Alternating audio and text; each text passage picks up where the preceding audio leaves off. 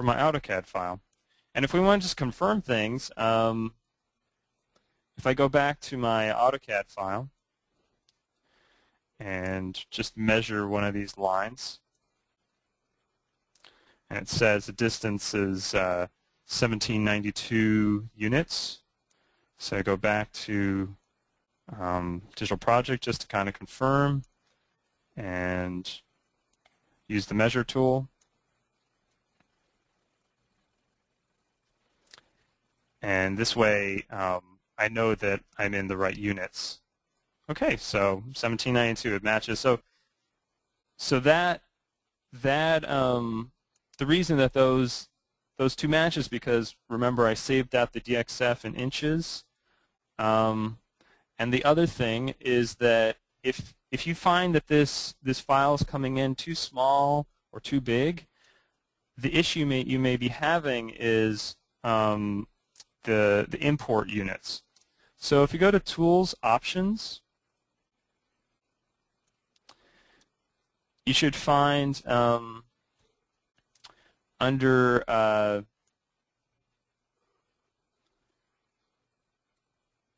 Compatibility, DXF, that so this is the settings for importing a DXF file. And you'll see that the unit of the file is set to inches. So this unit matches the unit that we exported from AutoCAD.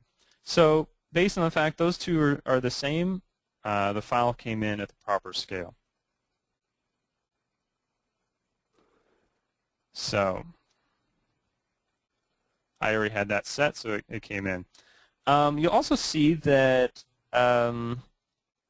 that these lines all have, it looks like the colors that were in the AutoCAD file are now match each other. And also, if we were to look at, say, this line here and notice that it's that color and it's also layer, in this case it's layer 88. So if we go back to our digital project file, I can right-click that line and look at the properties, and it's going to tell me that it also is on layer 88. So it's saved that color information and the layer information from the AutoCAD file. So there's a very reliable transfer between one to the other. Also, these lines and arcs are then now native. They're basically native digital project files. So if I were to take any one of these lines, I could add constraints to it.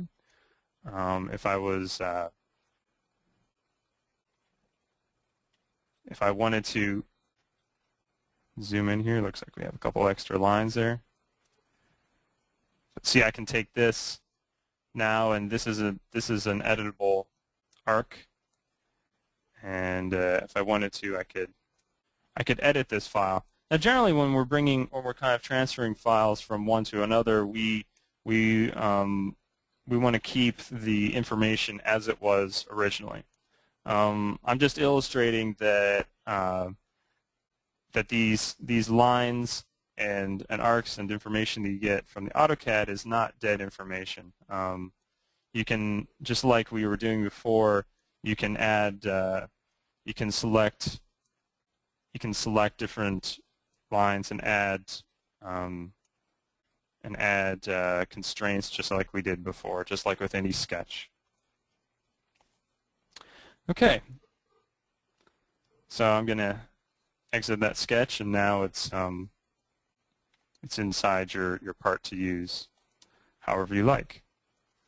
So I'll go ahead and save that.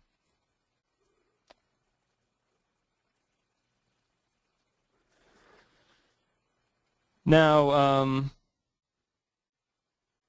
the next thing that I want to look at is bringing in 3D information. So if you're working in any other like 3D software such as Rhino, you can save that file out as an IGES file and then open it up in Digital Project. So I'll go to File, Open, and I'll open up this file that I've created for myself, envelope whole IGES, and just click Open. And it's going to recognize that it's a 3D file. It's going to automatically open up a part file and insert those surfaces into the geometric set. So it kind of does all this work for you. It takes the file, it recognizes, okay, this is an IGES file with 3D information, and so right off the bat, it gives you all these surfaces in Digital Project. And you may recognize that the icon has a little red, little red broken chain. And what that's basically saying is that these surfaces, you can use these however you want. But unlike when you build a surface natively in Digital Project, it's not something you can change. You can't. These are kind of what they call datamized surfaces. They basically exist as they are, just like in any other modeling environment. If you were to model these surfaces in Rhino, again, if you wanted to remodel them, you have to go back to the curves and remodel the surfaces. So these surfaces are like that. They're not parametrically linked to elements. But you can take these and use these to build off curves and various geometries that you want to create. So there's also, if you look, there's many other file formats available. If you look in the documentation, again, here's the Digital Project documentation, which you can reach by going to the wiki, and you'll have to sign on to do that. But if you go to infrastructure translators, these articles give you a full list under user tasks and opening documents of various formats. It gives you a list of all the file formats that you can open within Digital Project. There's a whole slew of vector and 3D formats that are available to open. So you have VRML and you have STL. These are all possible formats that you can open. So I also want to illustrate that just like you can open these file formats, you can also save many of these file formats out. So I'm going to go ahead and close that. And let's say we want to open up, and we wanted to hand a file off to someone using Rhino, for instance. So I'm going to go to, in this case, my project manager model, and I'm going to go BO1, HL1, level 2, and open up my column part.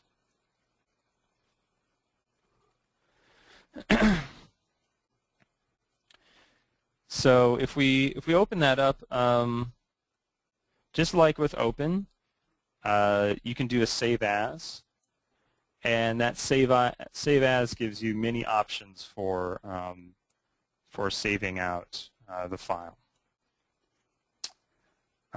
If you go up to File, Save As, and you pull down the file format menu here, you get a whole slew of different formats. One here is IGES. So I'm going to save that IGES to my desktop. So if I open up Rhino and take a look real quick,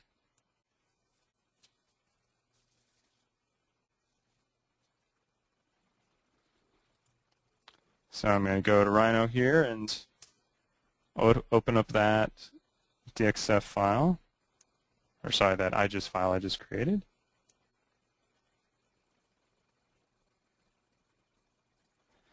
And here we go.